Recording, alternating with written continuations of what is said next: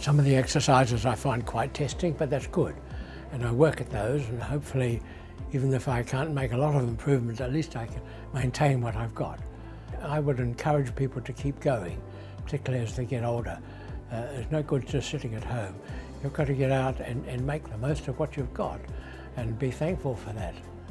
They're a very sociable lot, very friendly, and I enjoy the company, and it's something that I do every week, and it's just part of my life. So I've enjoyed them. Overall, it's just an advantage.